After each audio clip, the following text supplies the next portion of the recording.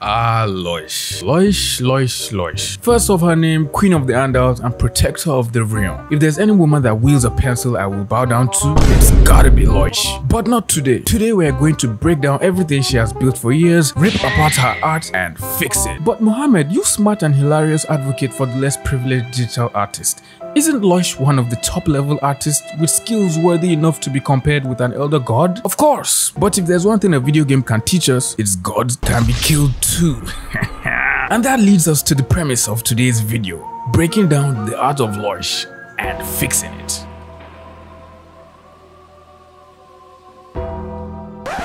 But before all you curious cats and kittens see where I destroyed the art of Loish, let's take some time out and appreciate some really fantastic artists on Instagram. So first today is Elisa Rio. She's 25 and she has some really fantastic art on her page. Right now I think she's doing a fan art train. This is Kronk and this is a really nice Hades from Hercules. I really love that guy. Next person on the list is if.art. Really fantastic portraits on his page. I love this one with the girl with sunglasses, and I also love this one. I love how the orange just separates the silhouette of the character. Next person on the list is Golden Cheese art. Golden Cheese? I think you can upload some more work on your page, man. Next person on the list is Alan P. Sandoval. Really lovely, nice studies. I love the lighting on this particular portrait. It's pretty much one of my favorite on his page. And if you just take a look, you can find some more studies, some pencil drawings, and a little bit of character concepts scattered around the page. So make sure you follow all of them, and if you also want a shout out, you can leave a comment down below with your Instagram handle on the first pinned comments underneath this video, and then you make sure you leave a like on the video and subscribe to my YouTube channel if you're new here. If you really clicked on this video expecting me to trash Loish and make her look really bad as a person or an artist, I think there's something really wrong with you. You need to check yourself, because she is really fantastic. She's really talented and has really fantastic art. Everyone, I myself look up to her as a person. So today we're just going to be breaking down a couple of her images and see what we can learn from her style. She loves to use this luminescence pattern of lighting in her works, where she has certain materials glow, certain objects, certain elements in her characters glow, like this fish, and sometimes she has a lot of glow in her clothing or in the hair of her characters. So today we're just going to take a look at that, and I'll pretty much explain how this works, because I see a lot of people trying to emulate this kind of lighting in their works, but they kind of don't really understand how it works. So in today's video I'm just going to break down the art of Loish, and we're going to look at a couple of images, and I hope this helps you pretty much understand how you can create a similar pattern or a similar lighting effect in your own works. So this is the first image from Loish that we're going to be looking at, and why I love this one so much is it has a harmonious color scheme going on in the image, where she has blue and she's also mixing it with a little bit of purples, and then she has a little bit of orange right here just to cause contrast between this purple here and then the little bit of orange here, and also this purple and this light purple that's close to white right here, which is highlights in the eye. So immediately your eyes just get drawn to this part of the image, because there's a lot of contrast of color right here, and then you also notice this. So all this light right here is all leading us back to this place. So if you look at the image, your eyes go like this, leads you right down here back into the eye, and then there's all the contrast of color right here in the image. So first off, I'm going to be talking about how she does this light. So this kind of lighting is called luminescence lighting, where you have an object emits a cool light source.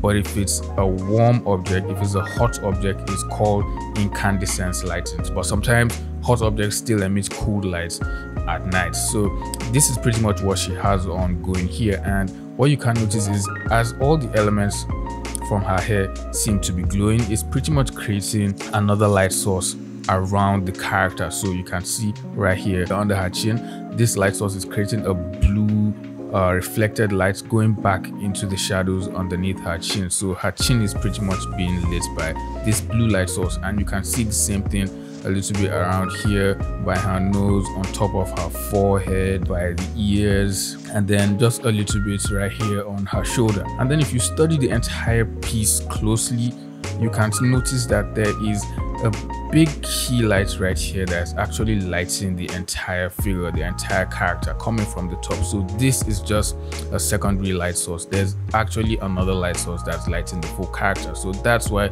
this blue light is not powerful enough to create all the lighting right here that's hitting her. So you can see it's just hitting behind her neck right here, and she's still being lit from here. So if you're trying to replicate this kind of lighting in your work, if you're trying to create it, I would usually just love to do it on normal layer first, just to break down what the lights will look like. So first off, if I'm going to be using hair, I'll just love to create the form, the shape of the hair that I'm going to. So right now I'm just creating, say, a bunch of hair follicles, and the part I want to glow in the image is right here, starting from the bottom. So first thing I'll do is I'll lock this layer, lock the pixels right here by clicking this, and then I'll choose a kind of brighter color, not too bright, just a little bit of a bright color, and then I'll use a soft brush to just brush that in. So just by doing this, you can already see that it's beginning to have that feel of a little bit of a glowing effect. And then next thing what I'll do is I'll actually use either a screen layer or a linear dodge layer, depending on what I want to do in the image. So a screen layer will make everything really bright, and it might reduce the saturation a little bit, but a linear dodge layer will preserve the saturation and sometimes even make it more saturated. So I'll choose a new layer, create it above this layer, and then I'll set that layer on linear dodge, and then I can now begin to brush in. Oh whoops, this is a little bit too intense, it's a little bit too saturated, so I'll reduce the color, reduce the brightness of that color. That's what happens when the color is too bright, it just gets out of hand. So I'll reduce the brightness, and then I'll begin to paint in gradually above where I want the glow to be. So you can see immediately this has that kind of glowy effect that she usually has in her work. And the next thing you might want to do is just go in and pretty much brush a little bit closer to the edges of where your hair is, because closer to the edges is especially where there's going to be a lot of glow in materials and objects. So next thing I'll do is probably create a little bit of a bright, I'll choose a little bit of a brighter color just to emphasize the glow around the edges, and then I'll just keep going, and then I'll keep fading it as it heads up towards the top of where the glow fades, the glow finishes. So right now you can see it's looking pretty decent, pretty smooth.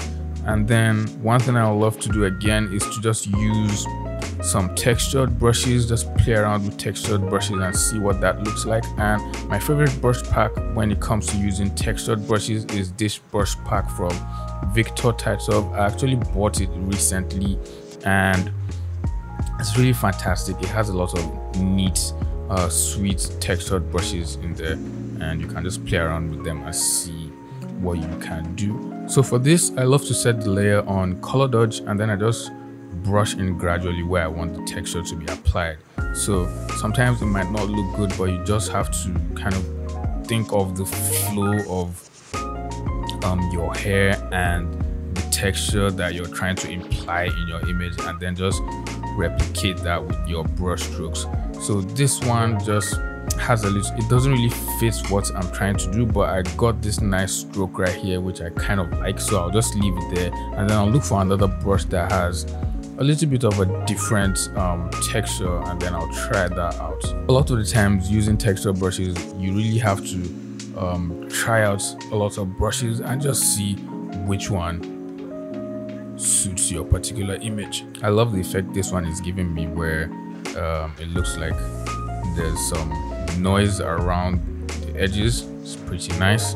And then I'll just use one more, just to, I'm looking for something that has a little bit of a scatter, just to. So for this last part, I just choose a brush that has some form of scatter, and then I just gradually just brush in some marks somewhere just to create some variation with the color. And now you can see it just looks like this hair is glowing in the dark. So this already looks fantastic. And next thing what I'll do is just merge everything together in a group. You don't want to merge everything together into one layer, if not you might probably lose the effects if you have a lot of effects going on. So what you might do is just merge everything in a group, and then next thing is to kind of consider what objects are below this. So if there's an object right here, and let's just use a random color. If there's an object right here and it's right underneath this where you have the glow, you always want to think about how that object is going to react to this light source. So because it's right here, it's close to where there's a glow, you want to paint in a little bit of that glow onto the object, depending on if the object is being hit by any other light source. So right now I'm just going to be using just the glow as the light source. So I'm just painting in the glow, just mildly, just painting in a little bit of that glow on the object. And you always want to think how the object is turning, what direction is turning, and what part of that object is going to be lit the most by your glow, your light source. So I think this works. This already looks pretty much sweet, pretty good. It looks close to what Loish does in her images, and you can try this out and see how it works for you. The only thing you might want to do is kind of have these other different shapes of the hair, just to make it look like the hair is swishing, the hair is moving back and forth. So you can try that out in your work. Now the next thing we're going to look at is this effect that she does in her art, where it looks like the clothes the character is wearing glow from the inside, and she also likes to do this with the hair a lot. This is a particular image that she really nailed this so much, and you can see how it just looks like her hair is glowing. There's a light source right inside the hair, and it's just lighting everything within the neck. This glow right here is just lighting up the entire place. It's lighting the chin, lighting the neck, lighting everywhere, and it's just really glowing, and it just feels like it makes the character, it gives the character a kind of mood. I can't really explain it, but it just looks nice. And what you want to understand about this lighting setup is two things you need to understand actually. First, you need to understand translucency. So that means how translucent the object or the material you're rendering is, because if it's really light, if it's translucent, that means light will come in from a direction, hit the object, and then go through it. Let me make this bigger. So if light comes in from a particular direction, it will go in to the object, because the object is a translucent material. It will go in through the object, and then it will begin to spread and hit different parts of the object. And then when it hits all these different parts of the object, these parts that it's hitting begin to bounce off light in other directions, so just creating a light source within this material. So that is exactly what's happening right here with her hair. So as you can see, there's a light source right here, and the light source is coming down, it's hitting her from behind, and it's hitting the hair. And as it's hit the hair, it's going out in two different directions, and then it's also passing through the hair, because the hair is translucent. So it's passing through the hair, and then it's lighting all these other parts of the character and just filling all the other elements of the character with light. And if you want to see how this works a lot, if you just take your fingers and just put them in front of a light source, you will see this particular effect. This is exactly the effect. It's called subsurface scattering, and it's just when light passes through a translucent material and spreads within it. So you can see how the object has this outline of white, because the light is really bright, and then inside the object, which is our hands, it's just filled with red, because our arms, our body is filled with lots of blood, and because light is passing through this material, it's just filling up the entire finger with light, and what we can see is red, which is the color of the blood. So this just happens a lot. This, you see it right here, all the fingers, and because this part is the most dense, this part has a lot of blood in it, that's why it's really dark. And then as the light disperses and goes down, it reduces until the object becomes more solid, and it's no more as translucent as it was at the tip of the fingernails. This is a really fantastic thing to do. I found this study on DeviantArt. I'll find a way to link the guy's DeviantArt underneath the video, but I think you can do these studies on your own just to understand how subsurface scattering works. And you can also see this when you take a light source and put it behind a character's ears, or you just put it behind your own ear or your friend's ear. This will look really funny, but just take a light source, maybe take your phone light source and just put it behind your friend's ear. You are going to see this particular effect. This is subsurface scattering. So same thing, the light comes in from behind, hits the ears. Because the ear is translucent, it spreads around within the ear, and we can see this warm red light source because the ear is filled with blood as well. So that's exactly what she's doing right here with the hair, and it's pretty much the same process. If you're trying to replicate this, it's pretty much the same thing as when you're doing hair. So for this, I'm just going to use a dark red color, and I love to do this on a color dodge layer. So set the layer mode to color dodge, and then I'll use a soft brush, and then I'll just begin to paint in what that subsurface scattering would look like. So if our light source is coming in from the right hand side, definitely there's going to be some light here. So let's assume the light source is pretty much a warm light source. Let's just set up a warm light source. So we have a warm light coming in from here, hitting our object,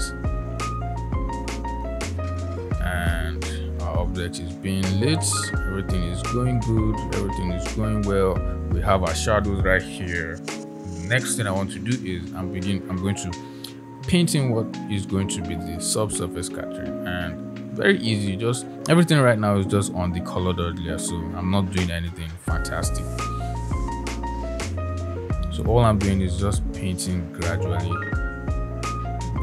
what the subsurface scattering will look like. And another thing you want to think about is how bright this light source is. So as I can see, this light source is not as bright as I want it to be, so I'm just going to be brighter so you can understand how, because the light source has to be really bright and strong for you to have that much of subsurface scattering going on within your shadows or within the objects that you're painting. This is pretty much it. Looks good. And then the next thing you want to consider is, because this light source because this material is translucent, we know that the light source is going to spread around as well. So you want to make sure that all the objects that are beneath this place, beneath the character, beneath the object that you're rendering, are also going to get lit by this light source. So it's going to emit kind of a warm reddish tone because the material is red. It's going to emit a little bit of that warm reddish tone around where we have our objects. This is basically the mindset you want to have when you're trying to go into making paintings and using the subsurface scattering technique or lighting setup. So